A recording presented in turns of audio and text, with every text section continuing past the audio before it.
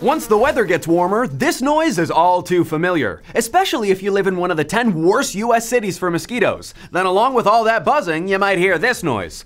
Problem solved, sort of. The rankings come from pest control company Orkin and are based on the numbers of customers who used their mosquito control services in 2015. So bust out the bug spray, or the sunscreen if you're on the West Coast, because you've been spared. Not one city makes the list. Coming in at number 10 is Boston. Then we head to North Carolina, where 2 cities make the cut. Both Raleigh-Durham and Charlotte residents reported being plagued with mosquitoes. The prime months for them are June, July, and August, although mosquito season can run until October in parts of the South. Here's the full list. You've got your usual suspects like Nashville and Dallas, but New Yorkers deal with their fair share of mosquitoes too. It is an island after all, but taking the top spot for the 3rd year in a row is Atlanta. Experts recommend taking precaution to help prevent mosquito bites, especially with the fear of the Zika virus, which mosquitoes can transmit along with several other diseases. So spray up and get slap happy. I'm Sean Dowling for Buzz 60. Now you know, pass it on.